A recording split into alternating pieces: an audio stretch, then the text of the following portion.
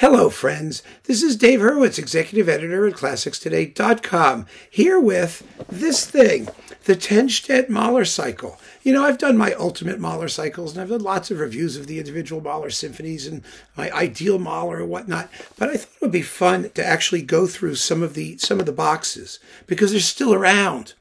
They're actually still around. I mean, this one, as you can see, has been Warnerized. It doesn't say EMI, it's been Warnerized. So this is really rather cool. And actually, there's a lot in here, more than it was in that little EMI brown, ugly box thing. So let's go through it. This is a particularly valuable box, I think, and we'll talk about it. Now, this is with the London Philharmonic Orchestra. Tennstedt was a very, very inspirational conductor. A very inspirational conductor. There we go. And he could blow hot and cold, let us say. He really could. I mean, in fact, the greatest Tennstedt performance I ever saw, he didn't show up for. He was supposed to do Mahler 4 in New York, but he canceled, as he often did, toward the end of his life because he was ill. And Leonard Bernstein stepped in and did a couple performances of Mahler 2. Whoa! Yay, baby! With Crystal Ludwig and Barbara Hendricks. And oh, my goodness! That was fun. Thank you, Klaus Tennstedt. Anyway, he did do some extraordinary Mahler performances. His studio recordings are not always as exciting and successful as his live ones. So let's just see what's in here, and we'll take it from there. First, number one. Well, yes, of course, it begins with number one, doesn't it? His number one is a good performance, but it was not all that well recorded on vinyl.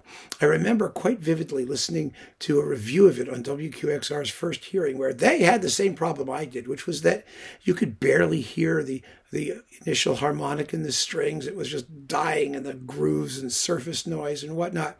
It's not brilliantly recorded. It's a little bit of a droopy performance, frankly, but it's not bad. It's nice. It's okay. Number two, he always did a great number two. Tennstedt Mahler 2 was like his signature work. It was inspirational. It was transcendental. It had everything you want. His studio recording is excellent, and it was well recorded. But he did do it live a couple times on the LPO's own label.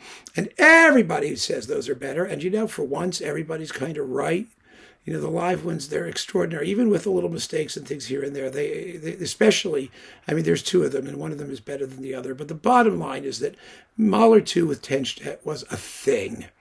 And you really have to hear it because, you know, nowadays everyone's churning this stuff out and tossing it off. There's no sense of occasion, no sense of it being a major event. And Mahler 2 should always be a major event. And here it is. Now, number three is quite different. You would think he would sort of, you know, hit the same notes that he does in number two, but he doesn't. It's a much more small-scale conception of the work. It's not bad by any stretch of the imagination. You know, the finale, for example, is 20 minutes and a little bit long. The tempos tend to be on the swift side. The London Philharmonic is not the most impactful Mahler orchestra out there. You know, they never had any bass. You know, the British orchestras generally don't have much bass, but the London Phil particularly had very little bass. And the performance itself is somewhat lightweight. It just needs to have more power in the first movement and more intensity in the finale. And the stuff in the middle is very nicely done for the most part. And so it's good, but not as fabulous as the second. Now, his Mahler 4... this one with Lucia Pop soprano was absolutely ruined by just crappy sound. It was an early digital recording, one of EMI's earliest digital recordings, and it just sounded lousy, and it still does, quite frankly. I think it's an attractive performance, but I saw him do it live. They televised some performances and whatnot. They were so much more effective. It's just not special. Number 5 is pretty good. Number 5 really is pretty good. This was an analog recording. It's a little bit dense and dark and kind of congested in some ways. The scherzo is 18 minutes long. Yeah, he's not kidding, is he? But it's a good performance. It's really just it's you know, a little bit slow, but he doesn't blow it. You know how many people blow Mahler 5? I mean, they just can't get it in their brains. He knows it. And he plays it well. And I like this Mahler 5. I enjoy the performance.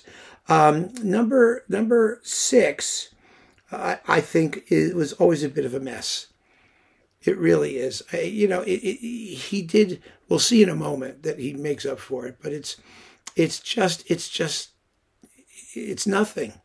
I mean, it's Mahler 6. It's supposed to be like unbelievable and knock your socks off kind of Mahler 6, but it doesn't have any outstanding moments, and it doesn't have any completely awful, ridiculous moments. It's just blah. It's blah. Number 7 is also blah. I don't understand that one either. That was another bad digital recording. It just sounded lousy. And the performance itself, I don't think he really had the feeling for it.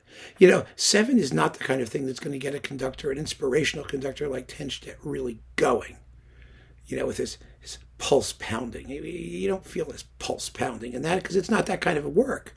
It's a cooler work emotionally. It's a quirky, strange work.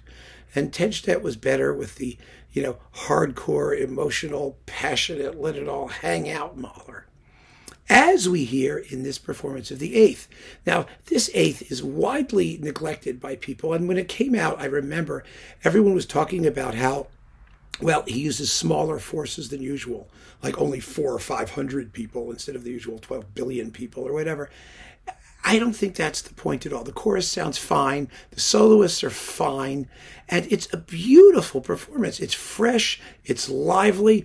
Okay, if it's not as grandiose as some of the other ones out there, it's fine with me, especially because the second part is really, really well done.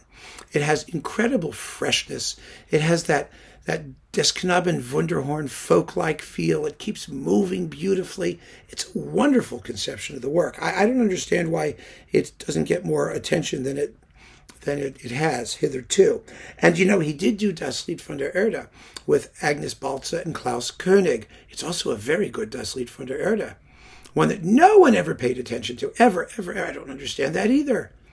I really don't. Maybe because the singers were not like the most famous singers, but oh heavens, they sing perfectly well, and the conducting is excellent. It's a very fine Das Lied, definitely worth hearing, and a real sleeper. Nobody knows that it was under there. So, under the underbelly of his Mahler cycle. And then there's the 9th. Yes, good old Mahler 9.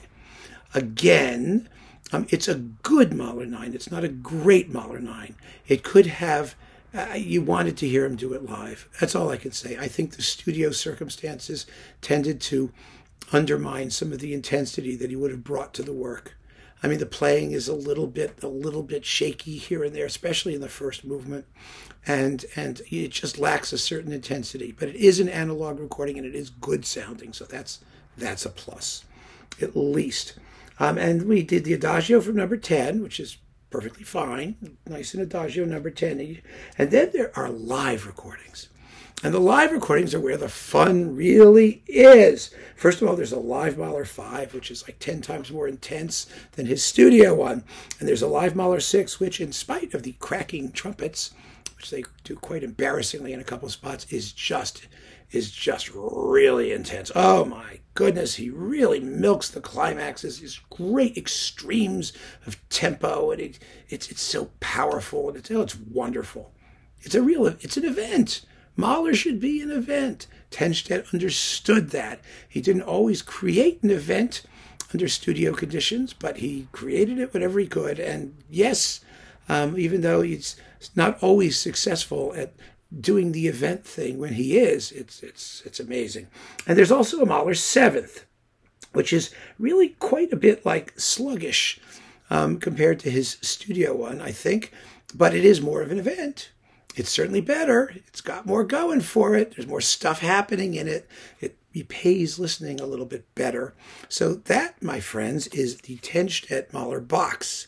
And it's like I said, it has its pluses and minuses, its ups and downs, but the great stuff is absolutely fantastic. And he was a very serious Mahler guy. He deserves respect. There's a lot of very powerful music making here, and if he was one of those guys who blew hot and cold, at least we got the hot stuff.